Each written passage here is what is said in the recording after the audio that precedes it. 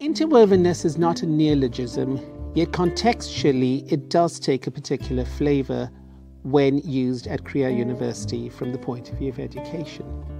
It transcends interdisciplinarity. It's not merely two fields being brought together from the point of view of interest of the particular purveyor of instruction, but it is about trying to see where those possibilities can do something else.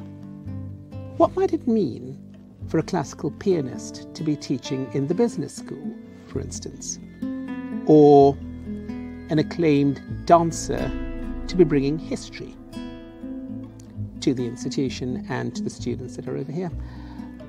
This is one place where the Global Arts Programme, for example, is speaking well beyond what might be considered its traditional confines.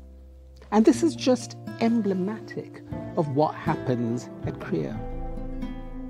Physicists taking students out to look at the night sky and making the most extraordinary connections that might exist. Biologists looking at physics to talk about the structural colour of birds.